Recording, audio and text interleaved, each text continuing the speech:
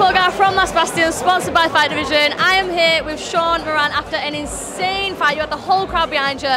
Stood here with the medal. How are you feeling after the win? Feel sound, felt sharp and fit in there. Yeah. It was such a wild performance. Like, the crowd was insanely behind you. Anytime you landed anything, everyone absolutely erupted. Yeah. That must feel incredible to have them behind you like that.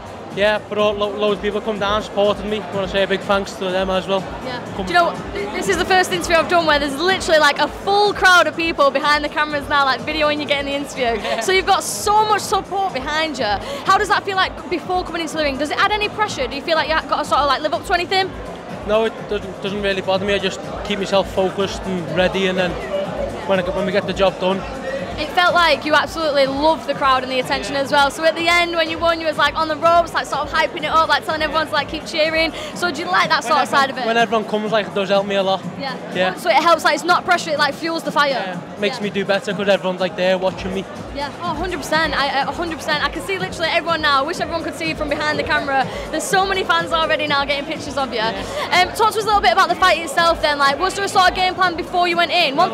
He was a lot bigger than me, so. Yes. Yeah. Just gonna keep tight, just really like kick the legs, the body. Yeah. We ain't gonna like go too explosive because I was a lot smaller than them, so just really kick the legs and kick the body. That was it. A few overhand rights over the top, and a few elbows in the clinch. That was it. And just a few of this and just a few of that. You're making it sound like it was easy, but it was a very, very mapped out performance. It was incredible.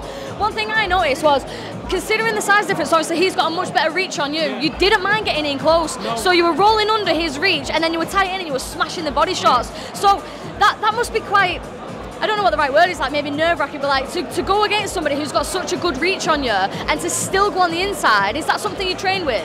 Yeah, well, we knew that he was well bigger than me, so we were working in the gym, the overhands, the legs, the body, because we ain't gonna throw an egg kick or nothing, because that was just he was well too big for me to throw. Just going to keep tight and work on the legs and the body, really. That was it. Yeah. It worked really well, and like I say, you just weren't afraid of getting on the inside, which is unusual when you're against an opponent with like such a bigger reach. Talk to us then a little bit about, like, before the fight. You've been on quite a journey yourself with fitness. Talk to us a little bit about that. Lost about 35 kg, 6-7 stone odd in about 9 months. What was like sort of the catalyst for that? Like, what got you on that journey initially, and how did you achieve it? Well, my best mate is Andy, so he just said to me, come down to the gym and start training, so I did. I like it now, start fighting. So it was literally just falling in love with the sport. You was like, right, I'm all in. Yeah, and then just got offered, do I want to fight? Said yes, straight away. Just as simple as that. So from this point onwards now then, obviously it's gone your way tonight. You've done absolutely amazing.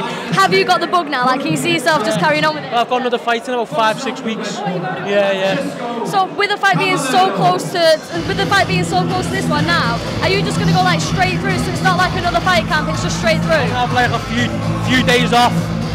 Obviously let my shin get better and then stay back into camp then. When you're talking about a few days off, already now I can see guys like with 20 chicken nuggets waiting for you. I can see like the treats and the food like piling up ready for you. So a couple of days chilling and enjoying it now and then straight back in. Yeah, 100%.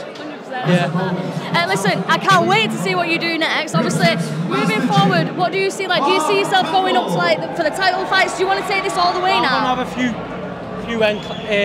maybe one.